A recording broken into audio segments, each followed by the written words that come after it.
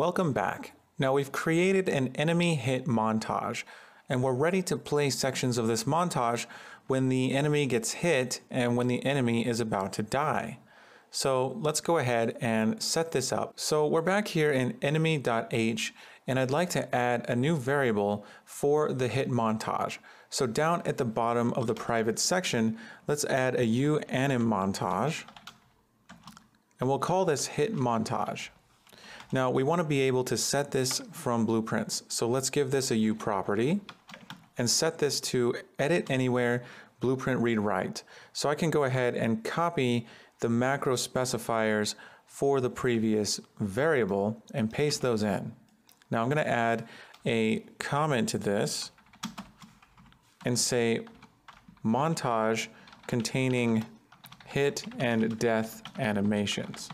Now let's create a function for calling a hit animation montage section.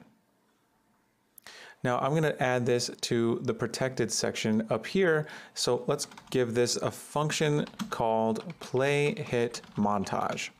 And play hit montage is going to take an F name for the montage section. So we can specify a section, and if we want to adjust the play rate or the rate at which the animation is played, we can add a float variable as well called play rate. Now we can give play rate a default value of 1.0, and that way if we don't want to adjust the play rate, we just want to leave it at 1, then we don't have to pass in a value there. Let's go ahead and implement this. We'll create a function body,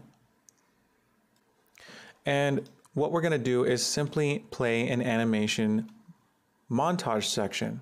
Now we've done this before, so this should look familiar. We're going to get our anim instance. So we're going to say uAnim instance. That's a pointer, and we're going to call this anim instance. We're going to get this from our mesh, so we need to call get mesh. And from the mesh, we're going to call get anim instance. Now we're next going to check to see if the anim instance is valid. And if it's valid, we can play a section from it. So we're going to use anim instance. We're going to call montage play. And montage play expects an animation montage. We're going to use hit montage. And it's asking for a play rate. We can pass in play rate. Now we're going to jump to a montage section. So we're going to say anim instance, and we're going to use montage jump to section. And I left out an in. There we go. Now it's spelled correctly. So montage jump to section requires an F name for the section.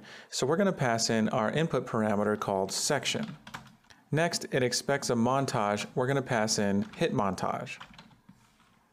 And it's as simple as that. This will be our play hit montage function. So now we have a function we can call to easily play any montage section from this montage. We're going to play a hit montage when we get hit, and we can use our bullet hit implementation interface function for that. So let's go down to bullet hit implementation, and just under show health bar, we're going to call play hit montage.